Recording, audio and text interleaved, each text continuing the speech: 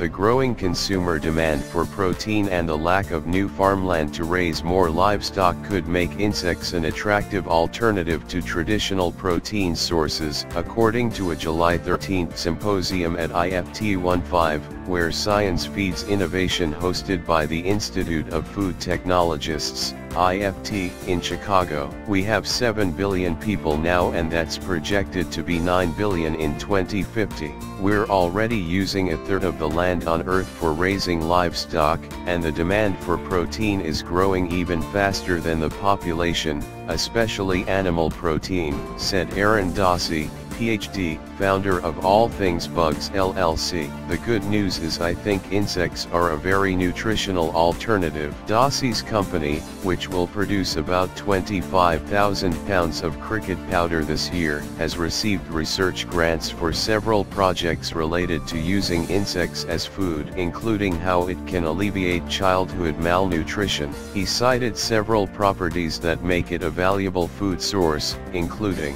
they use less land, water, feed, energy, and other resources than livestock. Insects create fewer greenhouse gases and are not contaminated with pesticides. They also do not have any hormones in their bodies. They reproduce quickly so they can replace depleted resources. There are millions of insect species, so it is easy to find a match to a location's need. They have protein and omega-3s, a class of essential fatty acids that help lower cholesterol. While the research is promising, George C. Ziobro, Ph.D., of the U.S. Food and Drug Administration, FDA, Center for Food Safety and Applied Nutrition, cautioned that it would not be simple to add insects to the typical diet. He cited the FDA's requirements that all food be clean, manufactured under sanitary conditions and properly labeled. In the case of insects used in food manufacturing, that means they must be raised specifically to be used as human food,